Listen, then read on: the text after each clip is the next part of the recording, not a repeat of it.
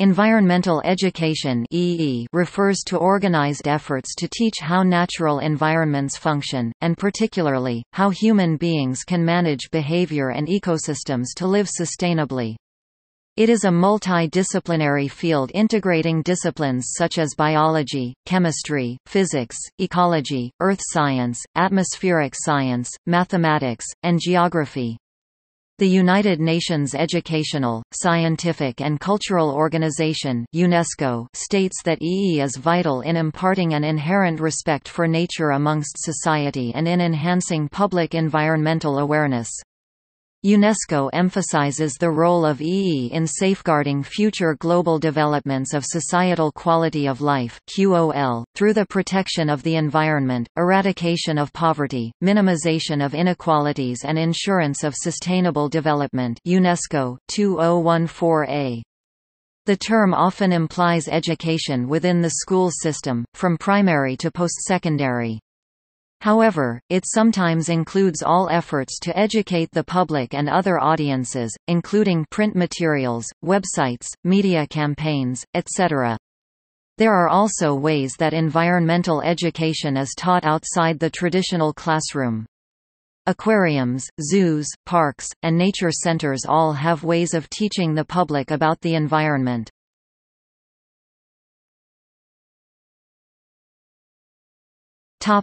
UNESCO and environmental awareness and education.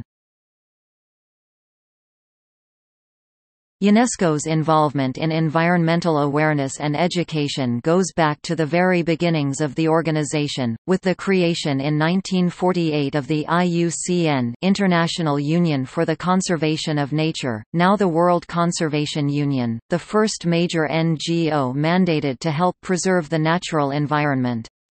UNESCO was also closely involved in convening the UN International Conference on the Human Environment in Stockholm, Sweden in 1972, which led to the setting up of the United Nations Environment Programme (UNEP). Subsequently, for 2 decades, UNESCO and UNEP led the International Environmental Education Programme (1975–1995), which set out a vision for, and gave practical guidance on how to mobilize education for environmental awareness. In 1976, UNESCO launched an environmental education newsletter, Connect, as the official organ of the UNESCO UNEP International Environmental Education Programme (IEEP). It served as a clearinghouse to exchange information on environmental education in general and to promote the aims and activities of the IEEP in particular, as well as being a network for institutions and individuals interested and active in environment education until 2007. The long-standing cooperation between UNESCO and UNEP on environmental education and later ESD also led to the co-organization of 4 major international conferences on environmental education since 1977, the first intergovernmental conference on environmental education in Tbilisi, Georgia, October 1977, the conference International Strategy for Action in the Field of Environmental Education and Training for the 1990s in Moscow, Russian Federation, August 1987, the third international conference Environment and Society, Education and Public Awareness for Sustainability at Thessaloniki, Greece, December 1997, and the 4th International Conference on Environmental Education Towards a Sustainable Future in Ahmedabad, India, November 2007. These meetings highlighted the pivotal role education plays in sustainable development. It was at the Tbilisi Conference in 1977 that the essential role of education in environmental matters, as stated in the recommendations of the 1972 Stockholm Conference, was fully explored. Organized by UNESCO in cooperation with UNEP, this was the world's first intergovernmental conference on environmental education. In the subsequent Tbilisi Declaration, environment was interpreted in its totality. Natural and built, technological and social, economic, political, cultural, historical, ethical, aesthetic. UNESCO UNEP 1977.3. The goals formulated for environmental education went far beyond ecology in the curriculum and included development of a clear awareness of, and concern about, economic, social, political, and ecological interdependence in urban and rural areas (IBID. Point 2), which became one of the major bases of ESD. Focus. Environmental education focuses on 1. Engaging with citizens of all demographics to 2. Think critically, ethically, and creatively when evaluating environmental issues, 3. Make educated judgments about those environmental issues, 4. Develop skills and a commitment to act independently and collectively to sustain and enhance the environment, and 5. To enhance their appreciation of the environment, resulting in positive environmental behavioral change. Bamberg and Moser, 2007, Walls et al., 2014.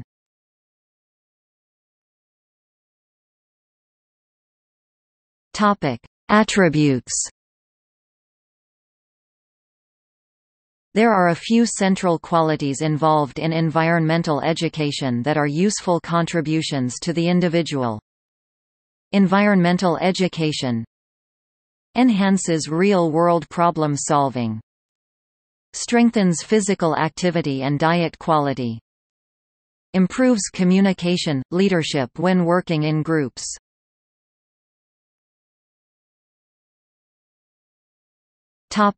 Careers.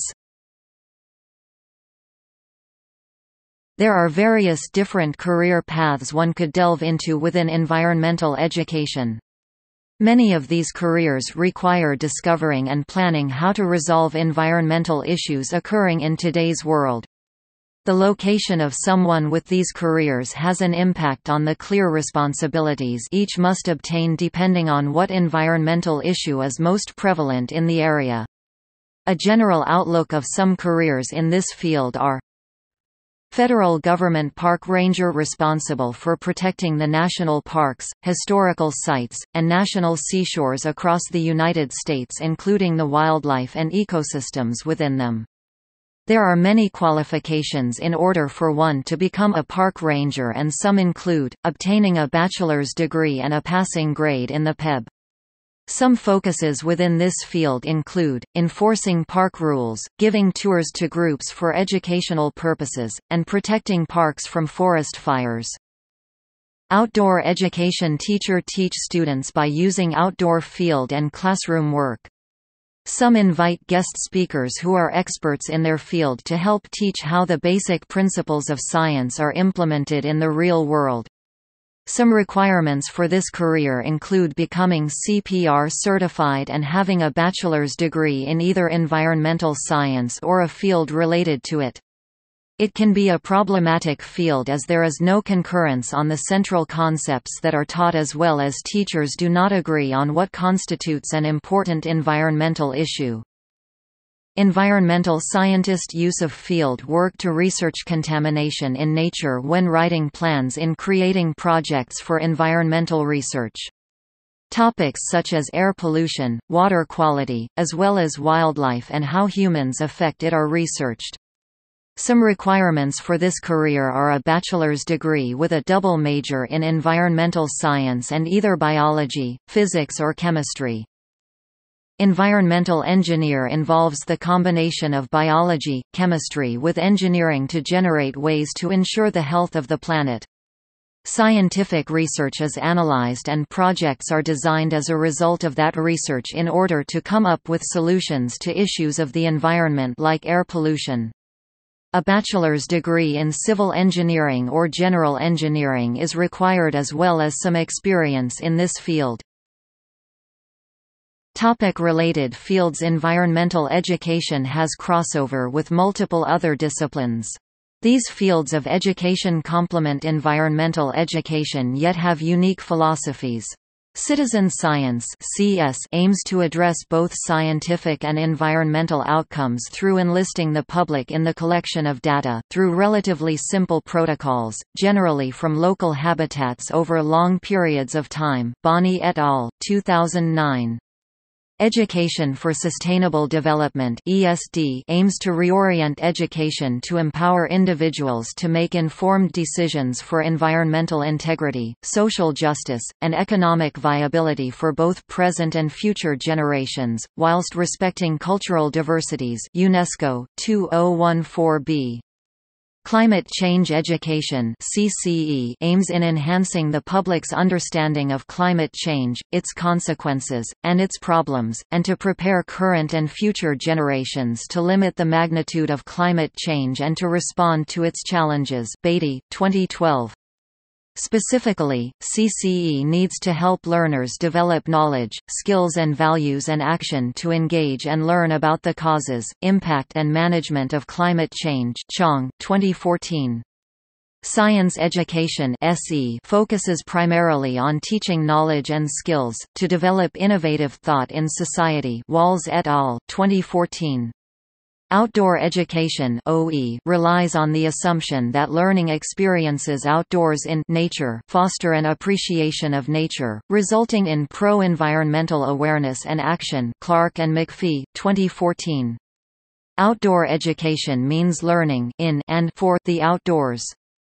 Experiential education is a process through which a learner constructs knowledge, skill, and value from direct experiences. AEE 2002, p. 5. Experiential education can be viewed as both a process and method to deliver the ideas and skills associated with environmental education. Eric, 2002. Garden-based learning (GBL) is an instructional strategy that utilizes the garden as a teaching tool. It encompasses programs, activities and projects in which the garden is the foundation for integrated learning, in and across disciplines, through active, engaging, real-world experiences that have personal meaning for children, youth, adults and communities in an informal outside learning setting. Inquiry-based science (IBS) is an active open style of teaching in which students follow scientific steps in a similar manner as scientists to study some problem. Walker, 2015. Often used in biological and environmental settings, while each of these educational fields has their own objectives, there are points where they overlap with the intentions and philosophy of environmental education.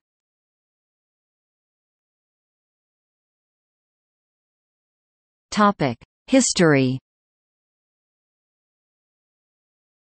The roots of environmental education can be traced back as early as the 18th century when Jean-Jacques Rousseau stressed the importance of an education that focuses on the environment in Emile, or, on education. Several decades later, Louis Agassiz, a Swiss-born naturalist, echoed Rousseau's philosophy as he encouraged students to study nature, not books. These two influential scholars helped lay the foundation for a concrete environmental education program, known as nature study, which took place in the late 19th and early 20th century. The nature study movement used fables and moral lessons to help students develop an appreciation of nature and embrace the natural world. Anna Botsford Comstock, the head of the Department of Nature Study at Cornell University, was a prominent figure in the nature study movement.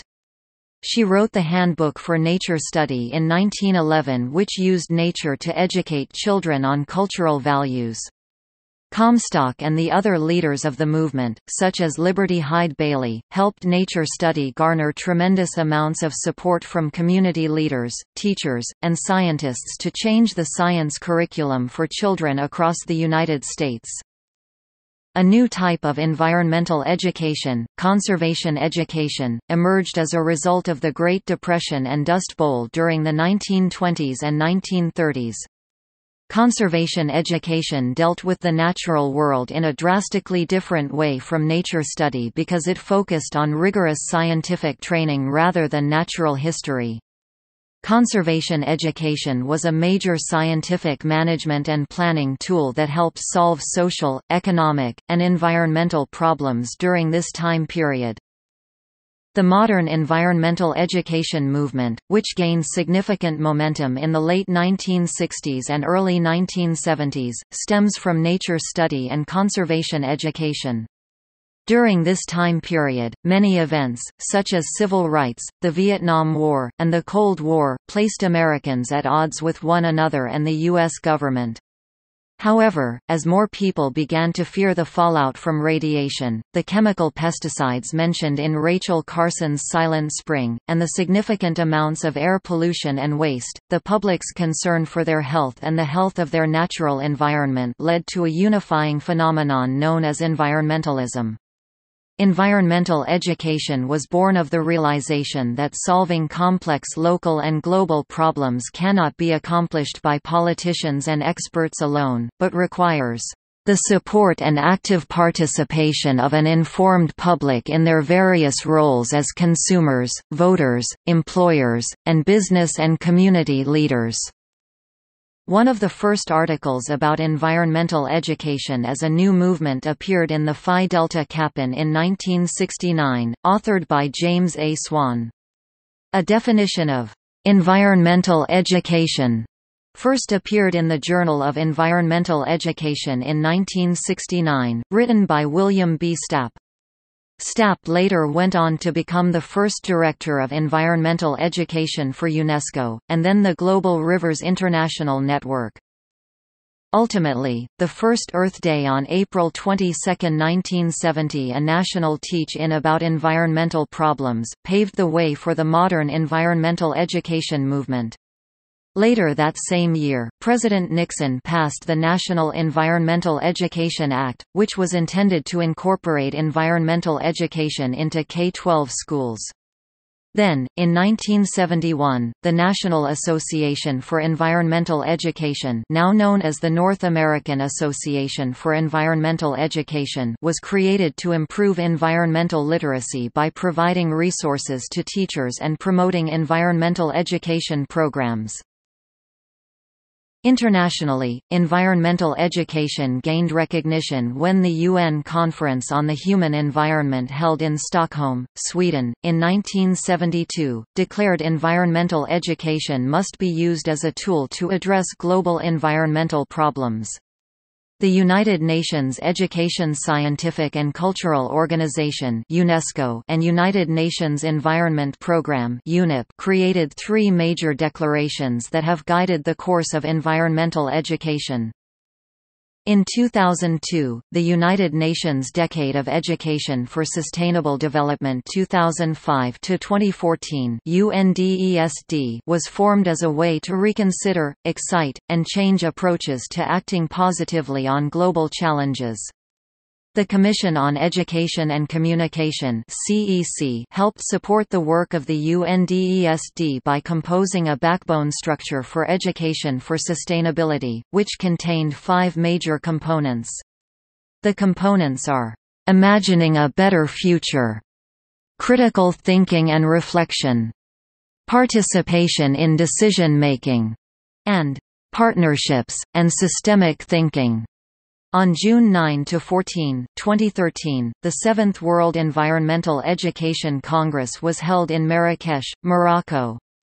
The overall theme of the conference was, "Environmental Education and Issues in Cities and Rural Areas, Seeking Greater Harmony," and incorporated 11 different areas of concern.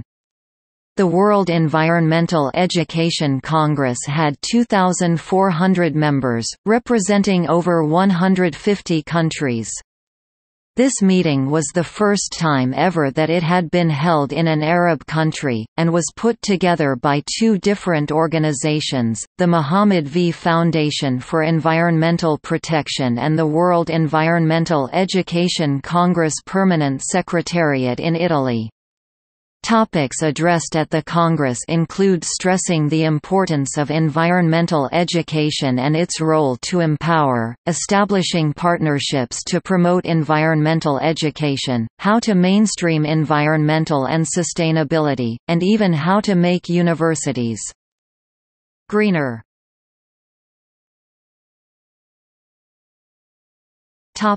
Stockholm Declaration. June 5–16, 1972, the Declaration of the United Nations Conference on the Human Environment. The document was made up of 7 proclamations and 26 principles to inspire and guide the peoples of the world in the preservation and enhancement of the human environment.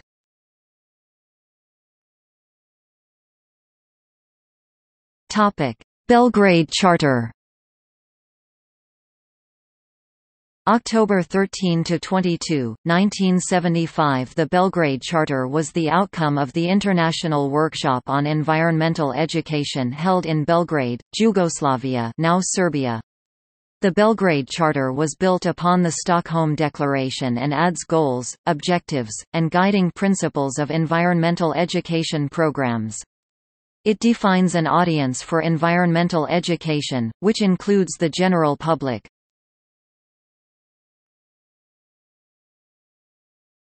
Tbilisi Declaration.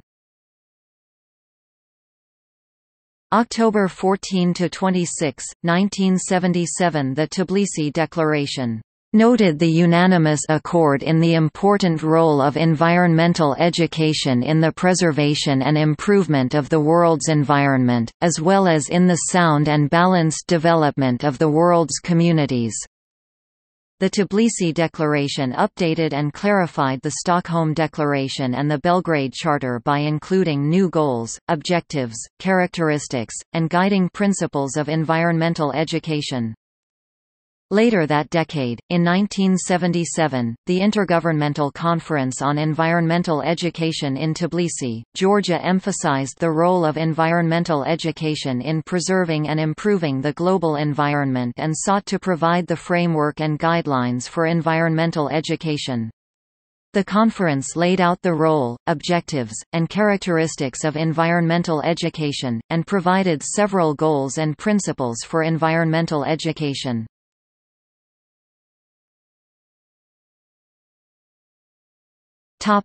About environmental education has been considered an additional or elective subject in much of traditional K-12 curriculum.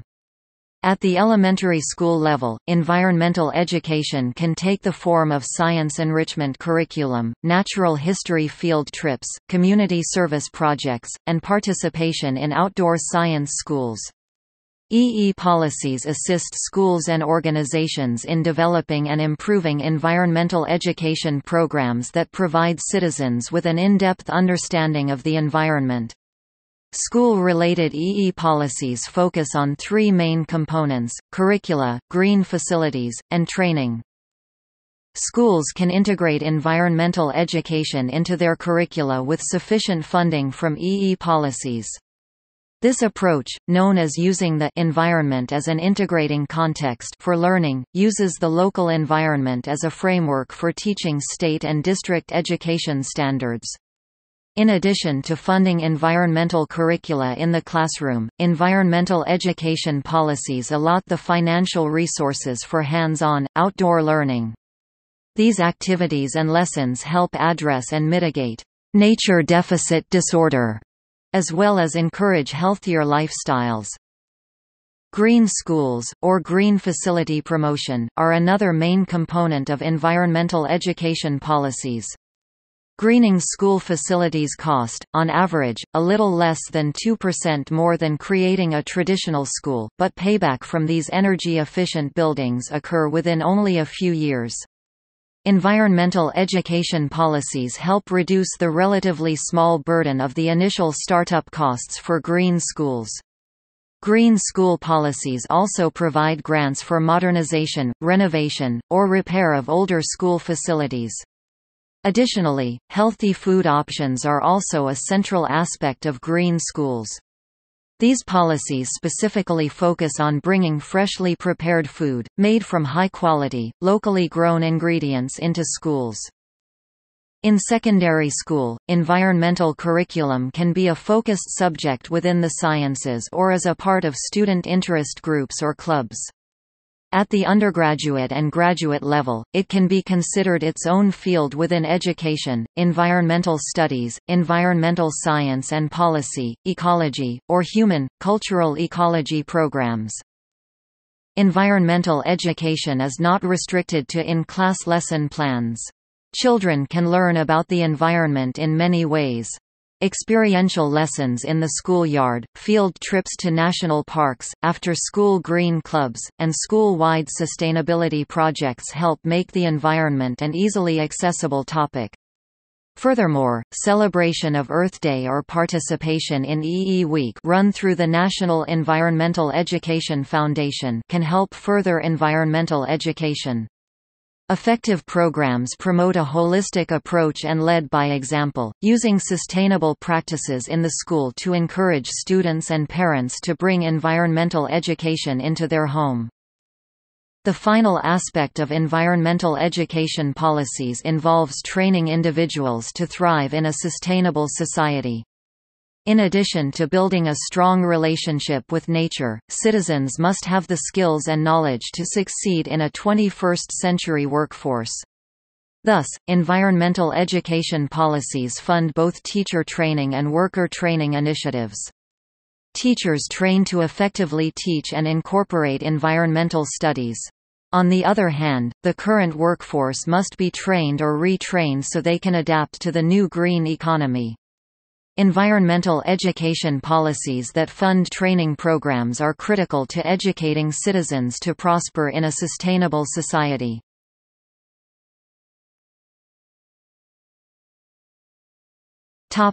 In the United States. Following the 1970s, non-governmental organizations that focused on environmental education continued to form and grow. The number of teachers implementing environmental education in their classrooms increased, and the movement gained stronger political backing.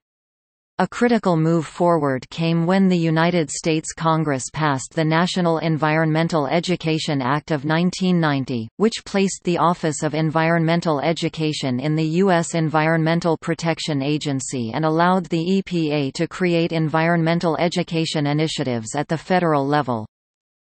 The EPA has their own definition of what environmental education should be, and it is as follows. Environmental education is a process that allows individuals to explore environmental issues, engage in problem-solving, and take action to improve the environment. As a result, individuals develop a deeper understanding of environmental issues and have the skills to make informed and responsible decisions. The EPA also has a list of the components of what should be gained from EE. Awareness and sensitivity to the environment and environmental challenges. Knowledge and understanding of the environment and environmental challenges. Attitudes of concern for the environment and motivation to improve or maintain environmental quality. Skills to identify and help resolve environmental challenges. Participation in activities that lead to the resolution of environmental challenges through the EPA Environmental Education EE grant program. Public schools, communities agencies, and NGOs are eligible to receive federal funding for local educational projects that reflect the EPA's priorities: air quality, water quality, chemical safety, and public participation among the communities. In the United States, some of the antecedents of environmental education were the nature study movement, conservation education and school camping. Nature studies integrated academic approach with outdoor exploration. Roth, 1978. Conservation education raised awareness about the misuse of natural resources and the need for their preservation. George Perkins Marsh discoursed on humanity's integral part of the natural world. Governmental agencies such as the U.S. Forest Service and the EPA supported conservation efforts. Conservation ideals still guide environmental education today. School camping was exposure to the environment and use of resources outside of the classroom for educational purposes. The legacies of these antecedents are still present in the evolving arena of environmental education.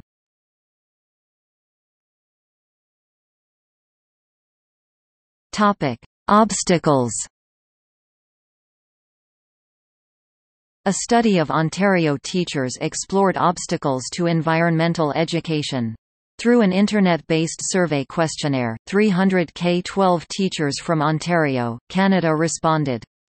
Based on the results of the survey, the most significant challenges identified by the sample of Ontario teachers include overcrowded curriculum, lack of resources, low priority of environmental education in schools, limited access to the outdoors, student apathy to environmental issues, and the controversial nature of socio-political action. An influential article by Stevenson 2007 outlines conflicting goals of environmental education and traditional schooling.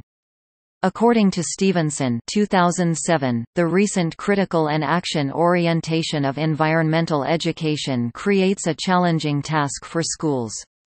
Contemporary environmental education strives to transform values that underlie decision-making from ones that aid environmental and human degradation to those that support a sustainable planet. This contrasts with the traditional purpose of schools of conserving the existing social order by reproducing the norms and values that currently dominate environmental decision-making. Confronting this contradiction is a major challenge to environmental education teachers.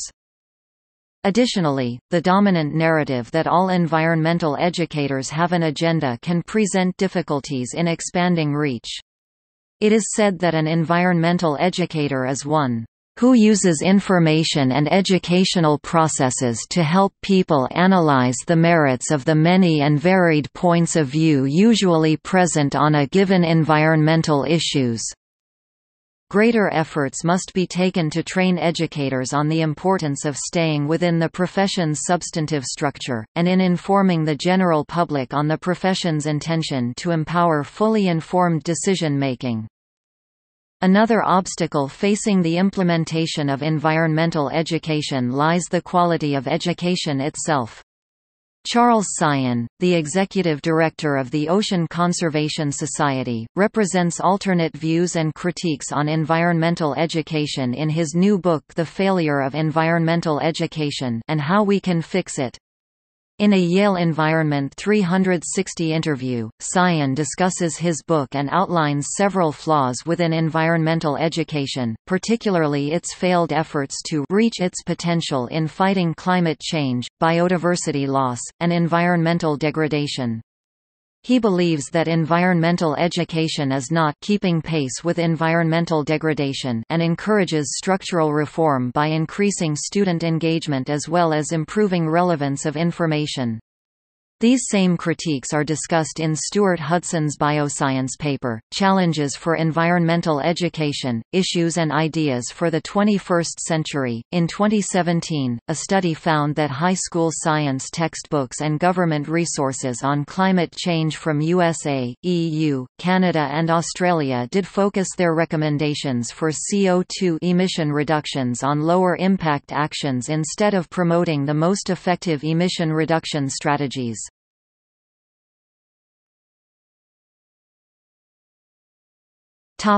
Movement. A movement that has progressed since the relatively recent founding of environmental education in industrial societies has transported the participant from nature appreciation and awareness to education for an ecologically sustainable future. This trend may be viewed as a microcosm of how many environmental education programs seek to first engage participants through developing a sense of nature appreciation, which then translates into actions that affect conservation and sustainability. Programs range from New York to California, including Life Lab at University of California, Santa Cruz, as well as Cornell University in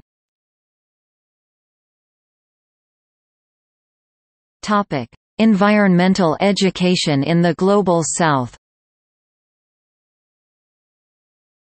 Environmentalism has also begun to make waves in the development of the Global South, as the First World takes on the responsibility of helping developing countries to combat environmental issues produced and prolonged by conditions of poverty. Unique to environmental education in the Global South is its particular focus on sustainable development. This goal has been a part of international agenda since the 1900s, with the United Nations Educational, Scientific and Cultural Organizations (UNESCO) and the Earth Council Alliance (ECA) at the forefront of pursuing sustainable development in the South. The 1977 Tbilisi Intergovernmental Conference played a key role in the development of outcome of the conference was the Tbilisi Declaration, a unanimous accord which constitutes the framework, principles, and guidelines for environmental education at all levels—local, national, regional, and international—and for all age groups both inside and outside the formal school system, recommended as a criteria for implementing environmental education. The declaration was established with the intention of increasing environmental stewardship, awareness and behavior, which paved the way for the rise of modern environmental education. After the 1992 Rio Earth Summit, over 80 national councils for sustainable development in developing countries were created between 1992 to 1998 to aid in compliance of international sustainability goals and encourage creative solutions. In 1993, the Earth Council Alliance released the Treaty on Environmental Education for Sustainable Societies and Global Responsibility, sparking discourse on environmental education. The treaty, in 65 statements, outlines the role of environmental education in facilitating sustainable development through all aspects of democratized participation and provides a methodology for the treaty's signatories. It has been instrumentally utilized in expanding the field towards the Global South, wherein the discourse of environmental education for sustainable development recognizes a need to include human population dynamics in EE and emphasizes aspects related to contemporary economic realities and by placing greater emphasis on concerns for planetary solidarity. Even as a necessary tool for the proliferation of environmental stewardship, environmental education implemented in the South varies and addresses environmental issues in relation to their impact different communities and specific community needs. Whereas in the developed global north where the environmentalist sentiments are centered around conservation without taking into consideration the needs of people living within communities, the global south must push forth a conservation agenda that parallels with social, economic, and political development. The role of environmental education in the South is centered around potential economic growth in development projects, as explicitly stated by the UNESCO, to apply environmental education for sustainable development through a creative and effective use of human potential and all forms of capital to ensure rapid and more equitable economic growth, with minimal impact on the environment. Moving into the 21st century, EE was furthered by United Nations as a part of the 2000 Millennium Development Goals to improve the planet by 2015. The MDGs included global efforts to end extreme poverty, work towards gender equality, access to education, and sustainable development to name a few. Although the MDGs produced great outcomes, its objectives were not met, and MDGs were soon replaced by Sustainable Development Goals. A universal call to action to end poverty, protect the planet and ensure that all people enjoy peace and prosperity, SDGs became the new face of global priorities. These new goals incorporated objectives from MDGs yet incorporated a necessary environmental framework to address key systemic barriers to sustainable development such as inequality, unsustainable consumption patterns, weak institutional capacity and environmental degradation that the MDGs neglected.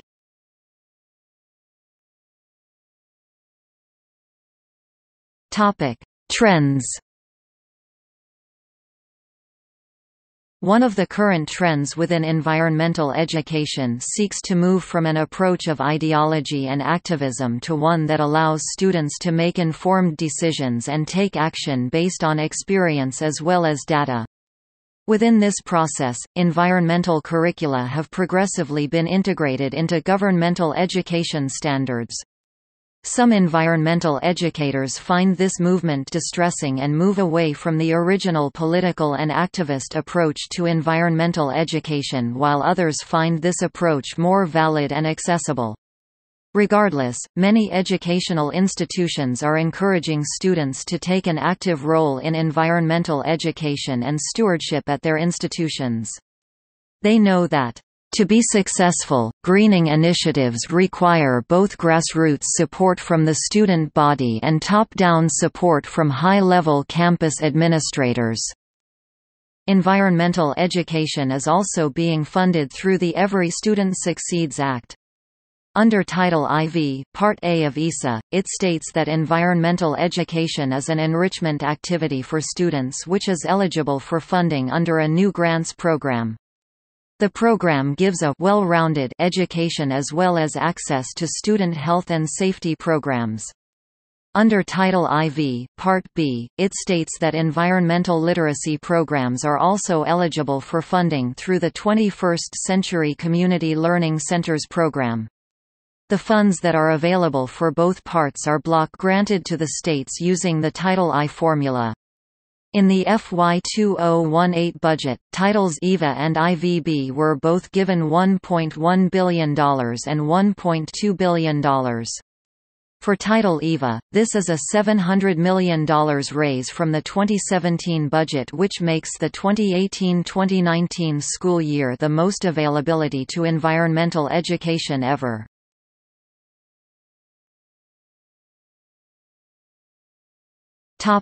Renewable energy education.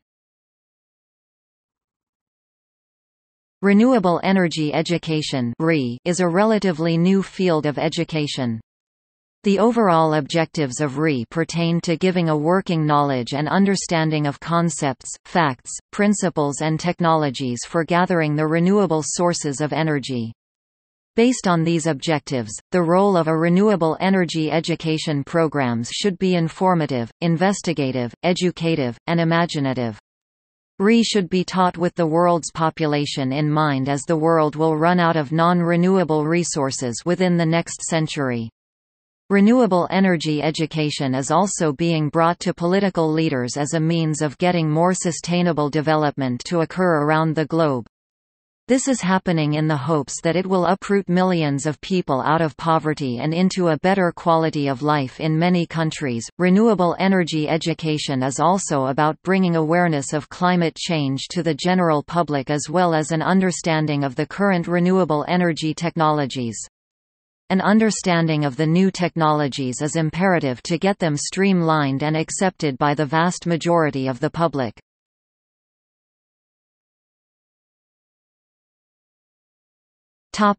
See also: